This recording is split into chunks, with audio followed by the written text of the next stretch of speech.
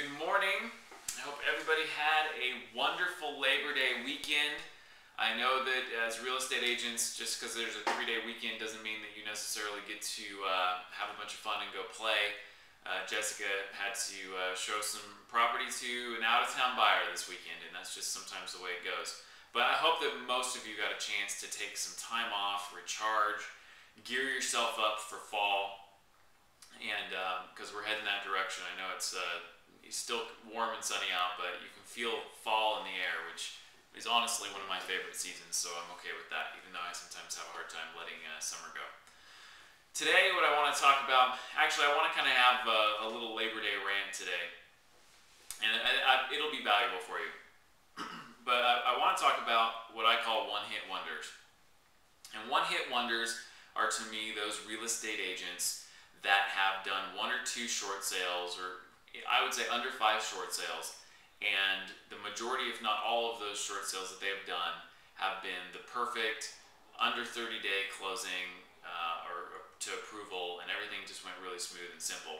And the reason I call them one-hit wonders is because that's exactly what they are. They think that all short sales should be as simple as the 1 short sale they had to deal with, or the 2 short sales they've dealt with, and they're frustrated and they vent at you when perhaps your short sales with Countrywide and it takes 2 or 3 months to even get close to approval. So first of all, are short sales possible at under 30 days? No. Actually, I'm just kidding. Of course short sales are possible under 30 days. If you watched last week's video, you would have remembered that because we had one last week, or 2 weeks ago, that was less than 5 days. Literally, we got an offer on a Monday, we submitted it into the bank, and by Friday morning we had the approval on our fax machine. Now, that wasn't the first offer. They'd already done their BPO, obviously. They knew the values, and we were just resubmitting a second offer to get approval. But still, a second offer in less than a week, that is killer and awesome. That is a one-hit wonder. It doesn't happen all the time. We also had another one in August that was a first buyer, and Aaron submitted it in, and from the day he submitted it till the day we had the approval on our fax, 27 days. That happens. But again, it's a one-hit wonder. When you're talking about the majority of loans out there with servicers like Bank of America and Countrywide, City Mortgage, Chase, Wells Fargo, that have hundreds and hundreds of thousands of loans that they're dealing with, and very few people to deal with them, it just takes time.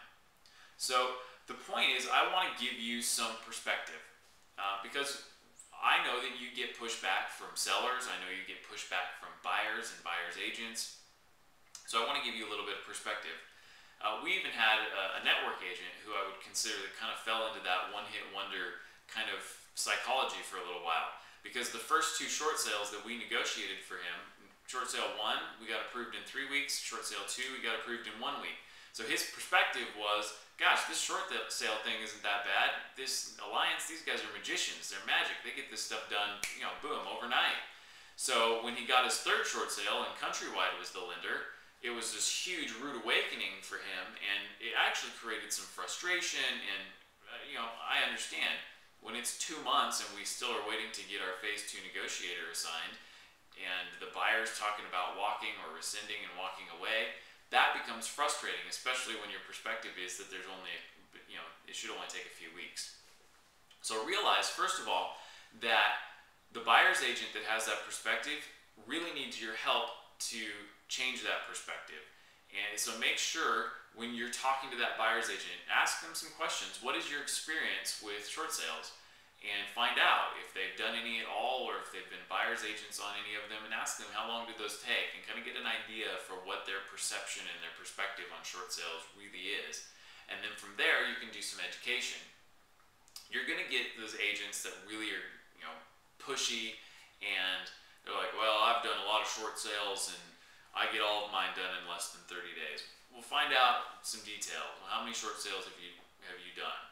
Well, I've done 5, or maybe I've done 10. When was the last time that you did a short sale? Because the reality is, if they were doing short sales in the 80s, or even in the last 3 years, back in 07, Countrywide, for example, was my absolute favorite lender in early 07 before everything hit the fan. They had a streamlined process. We got all of our short sales at Countrywide done in less than 30 days. It was a wonderful, perfect, streamlined process. We knew what to expect. They did their job, we did ours, and we got them done. Then their volume skyrocketed, and it just went crazy. We also get agents that push back and say, well, you guys need to follow up, every day or multiple times a day and get this thing pushed through.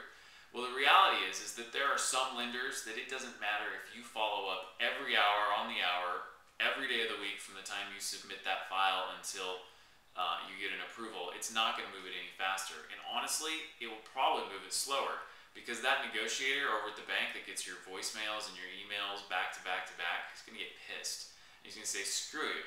I've got 500 files on my desk. You're one of many. And if you're going to be a jerk about it, I've lost your paperwork. I'm sorry. Put it in the notes. We need updated financials. We have no financials in that package. Or we need such and such from you. Even if they didn't, they're going to put it in the notes, and who's to say that they didn't lose it? They're just going to tell you that they did. Then you're going to start back at the beginning.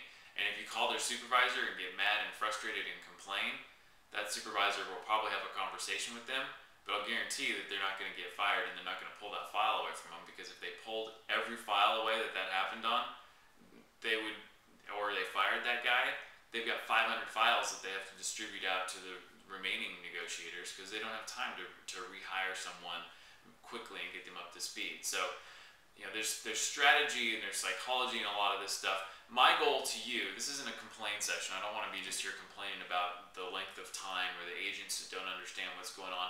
I want to give you some perspective, and I want to give you ammunition, but more than that, I want to give you the ability to speak with those agents in such a way and help them formulate an expectation at the beginning, especially if you have one of the big lenders. If you've got Chase or Washington Mutual or Countrywide or Bank of America, give them perspective up front and position them and let them know. Countrywide, it will take close to 20 business days, which is 3 weeks, for them to image this offer in. We're not going to have any information for the next 2 to 3 weeks, period.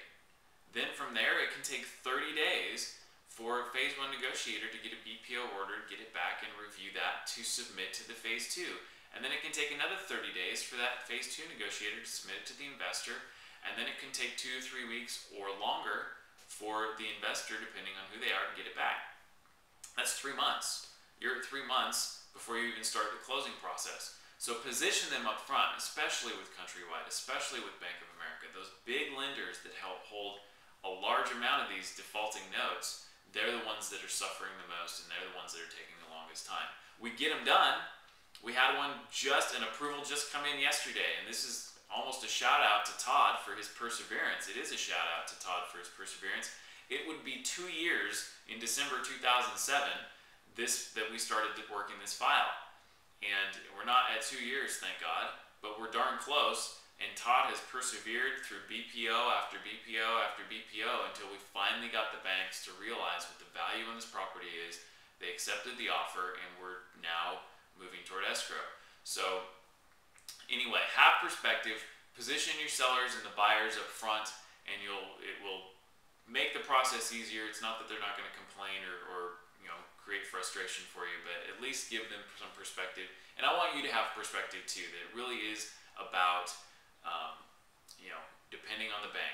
We're working our tails off. We're just as motivated as you are. The longer a file takes, the less money we're going to make on it, because the more overhead and more time we have involved in it. So we pay people every day to be in there negotiating these short sales, and when they take almost 2 years to close, we're basically not making any money at all, because it's all gone into overhead.